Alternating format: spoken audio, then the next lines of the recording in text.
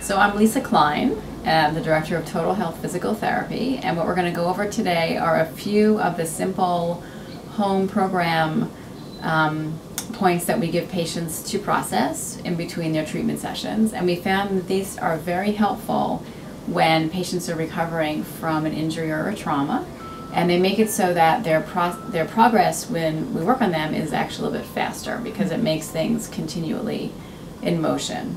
So the first one that we give to patients is something called taking the area where the problem is to the area of the body which is around the area of the ureters. So the ureters are the tubes that go from the kidneys to the bladder, and they are kind of deep in there, but we access them by putting a hand on the lower back and the small of the back. So what we do is when we have patients who come in who have, headaches or pain or whatever, we want them to have a way of continuing to bring the inflammation down in between treatment sessions. So what we have them do is put a hand on wherever part of the body is bothering them.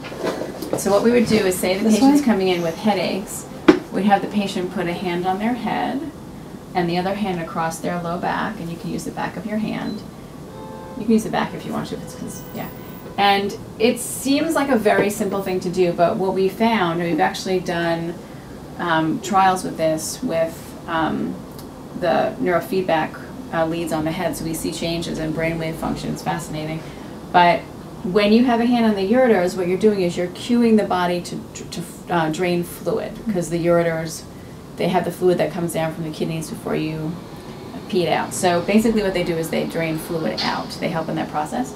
So what we do is we have the patient put a hand on their head and then the other hand across the low back. And again, it seems like a very simple thing to do, but it's very helpful in getting fluid to start to flow out of a certain area. So we'll have the patient hold in this position for about 20 minutes.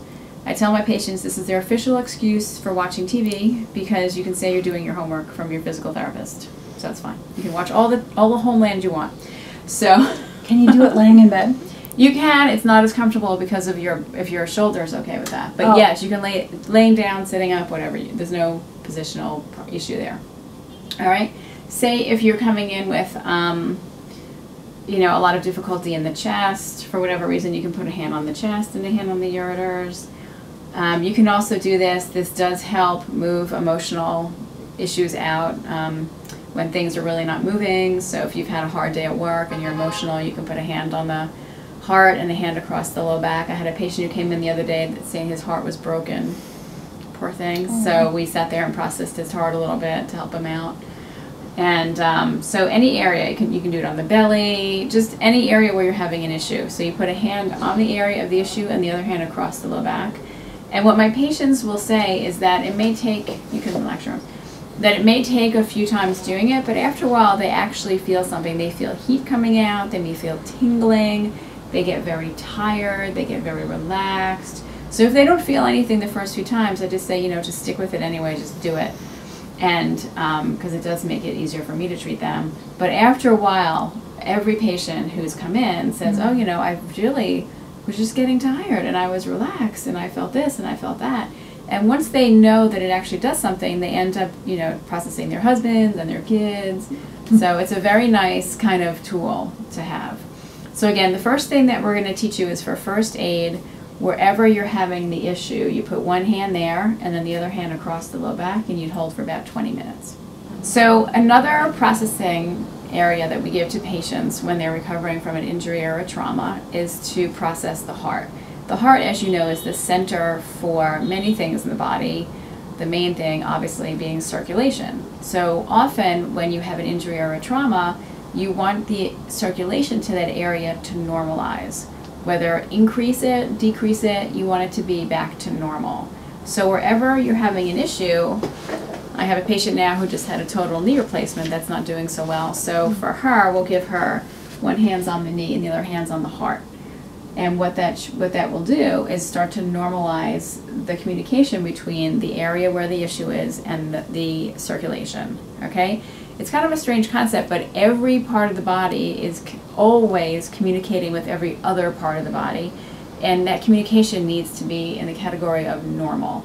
So too much communication is not good, too little communication is not good. It's like you're at a dinner party And everybody needs to be talking nicely with each other. You know, if two people are yelling or if one person isn't talking at all, that's not good.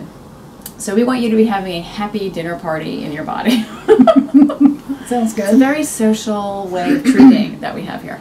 So what we do, again, is you would have, for this technique, you would have a hand on the heart and then a hand on an area of the body where you're trying to improve the circulation.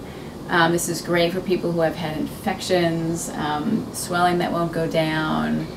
It is good for headaches. We're going to cover that actually in a minute for headaches. But after you've had any kind of surgery, when that area needs to have the circulation restored to normal. And the thing about the heart is that it is not only the center for circulation for the body, I mean, it's hugely important for life. I mean, just everything about your life, it should be kind of affecting your heart. So many people, as they go through life, take hits, you know, you have issues and yada yada. So the heart really takes a hit. So referring back to the first video, one thing that you can do that's very therapeutic is a hand on the heart and a hand on the ureters, like we talked about. And that's a really nice way to kind of drain anything that may be affecting your heart and help it to move out. And it's just, when people do that, I cannot tell you, it's just, I'm getting relaxed right now. Aren't you getting relaxed? Fall asleep. I haven't done it enough yet, but I it's very relaxing. All right, so especially when somebody's been through anything that's traumatizing, we do a lot of heart work. It's very helpful. And how long would you hold this? So when we do these points, we hold them for about 20 minutes. Oh, okay. And patients have asked me, well, what if you sneeze or cough? You know, it's like, that's fine. You don't have to start over again. You just pick up where you left off. But also, when patients are processing, often they find areas that feel really relaxing. Like the heart, to me, feels really, really good. And so I could do this for hours because it's just super relaxing for me. So again, it does feel good, actually. Isn't it really? It's nice. Children love this. This is great for boo-boos. You know, the younger, the more open they are. And when you work on kids, they just get all melty. Yeah, if you ever want to relax a child, this is a nice way to do that. So the next connection we're going to go over is something that most people really like to do because it's helpful, is if you want to improve the functioning of your frontal lobe, which is where memory, cognition, concentration, all these things are in this part of the brain. And for most people who come in, again, we have a very detailed intake form. 8 times out of 10 people fill in they have difficulty concentrating. It's just incredible. So what you would do for this one, you should have a hand across the frontal here, above the eyes, and then the other hand would be in that area across the low back. Okay, and what you can do is you would hold then for about 20 minutes. This is also, it's okay for headaches, but we're going to go to a different one in a minute for headaches. This is wonderful for stress, for difficulty concentrating, for, you know, difficulty with just any function of the frontals. If you take your pinky and actually drop it onto the bridge of your nose, at that point you're getting one of the access points for the limbic system. So if you have a rage issue, it can be very helpful.